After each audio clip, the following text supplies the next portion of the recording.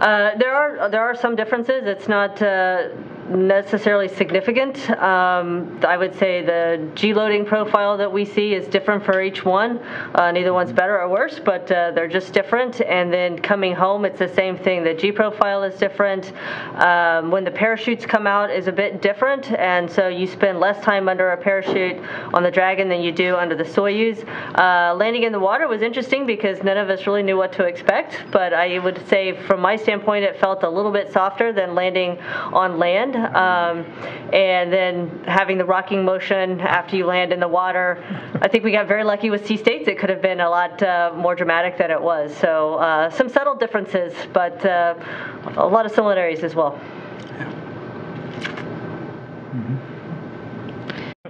Well, this is much more dynamic and much greater duration than anything that you would get in a fighter type aircraft. And so I think having that experience and being under G and in a dynamic environment can get you some context.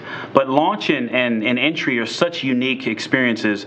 And then to couple that with living in microgravity and experiencing weightlessness for 167 days, and then being subject to 4.5 Gs for over a minute. I mean, that is just it's dynamic. It will definitely get your attention. There was a point where I was just saying to myself, breathe. Inhale, because I felt really heavy. I felt like those cartoons when they experience G and your face is just sagging down. But it was very dynamic, but at the same time we had things to do. We were monitoring altitudes and speeds and G loading and so that we could stay on schedule, knowing when the seats were going to rotate, when the chutes would come out. And I think we were able to do all of those things successfully. We stayed ahead of the spacecraft. Going way back to DM2, Bob and Doug gave us a lot of gauge about what that event was going to be like, and that it would come very quickly. And I think we expected it to come fast, and so we were ready. And that's what I would say about the whole thing was I expected it to be so dynamic and so challenging that the actual event I think was a little less than what I was expecting, and so it was enjoyable all around. But yeah, the high G loads, it's a good thing. The G is going sort of into your chest, almost directly into your chest, as opposed to head to toe, which is what you would experience in a fighter aircraft, and that makes it hard to stay conscious. So going into your chest makes it a little easier to keep situational awareness, but it makes it hard to breathe. So focus on your breath.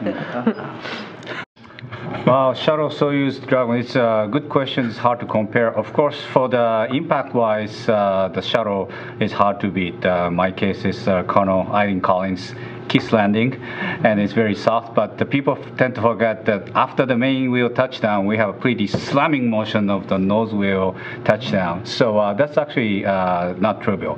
Soyuz, of course, it's like a crash into the ground.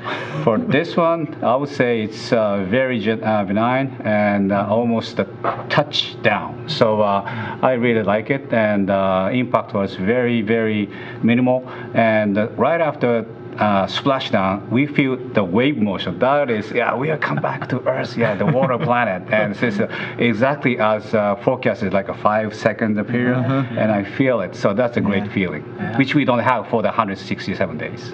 Who's ready to go again? Sure.